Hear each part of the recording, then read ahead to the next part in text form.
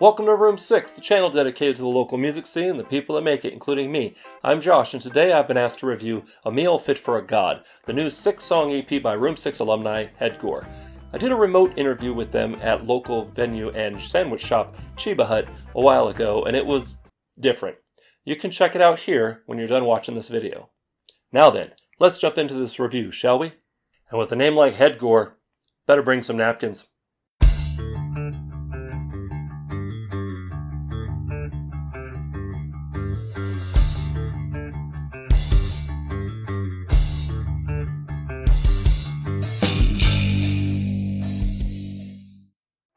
Known for creating their own unique sounds by modding and tweaking their gear, I think HEADGORE can best be summed up by this handsome devil.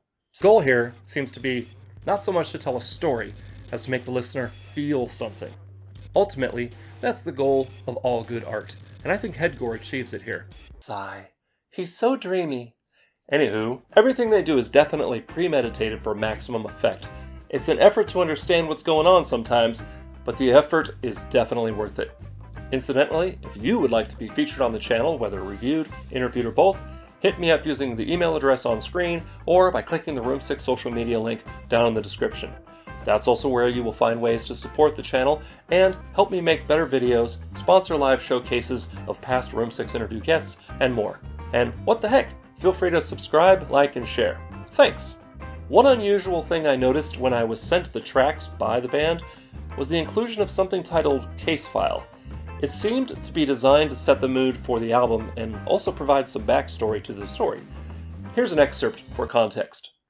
According to his own writings, the suspect believes to be chosen by a higher entity to rid the earth of sinners in an attempt to redeem themselves of their own sins. Quote, 9 must die to make my sins none. Okay, with that in mind, let's get into it. Kicking things off with a baseball bat to the olfactory senses, the first song of the album is An Unexpected Stench. No, Meg, no. This is why we're here. This is why we're here.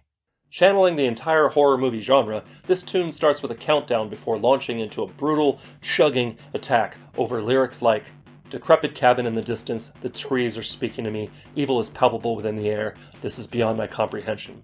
It really sets the mood for the rest of the album. The next track continues the horror movie crime scene theme with the title of Grisly Images Caked in Blood. Nice.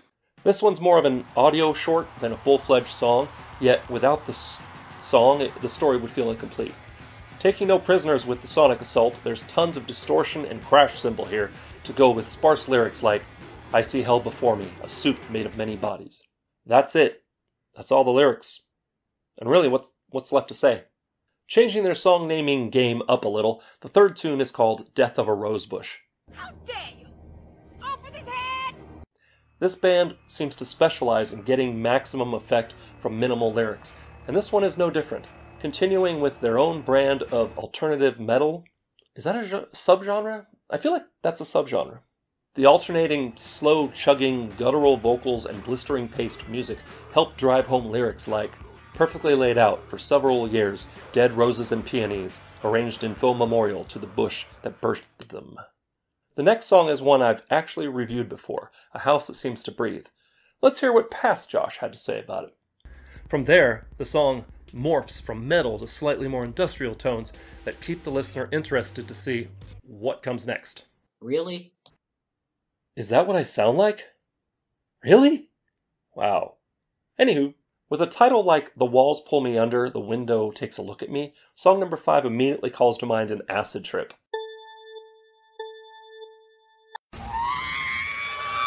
Once the tune starts, however, we're treated to vocals basically dictating a crime scene report before the song shifts into a plea that repeats itself over and over. Lyrics like, 4 bodies have been recovered, but that does not fully grasp the amount of death that is contained in this house. Despite being alone, I feel very watched and crowded. This is beyond my comprehension. Make it clear that this crime scene is a gruesome one.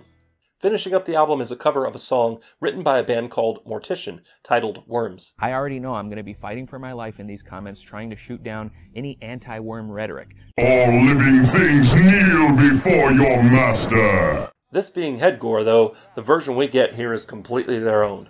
For one thing, their version is a little more dynamic and twice as long as the original. For another, they introduce some audio samples and higher pitched guitar, which I actually like better than the original. The song finishes with a nice loud scream, which seems appropriate for an album so horror-centric. Overall, A Meal Fit for a God by HEADGORE is a sonic assault in the best way possible. With the longest song being only 2.5 minutes, they still manage to challenge the listener to find the message hidden within the noise. Make sure you check them out live if you get the chance. You'll be glad you did. Thanks for watching. I hope you enjoyed. I hope that you will click the link down in the description to get your own copy of A Meal Fit for a God by HEADGORE. It's an awesome album if you're into that style of music, and if you're not, I challenge you to challenge yourself to dig into it and see what you think. In the meantime, if you want to see more videos like this, please click over here. And if you'd like to subscribe, you know what to do. Click down there and don't forget to ring the bell. Remember to be amazing. We'll see you next time on Room 6.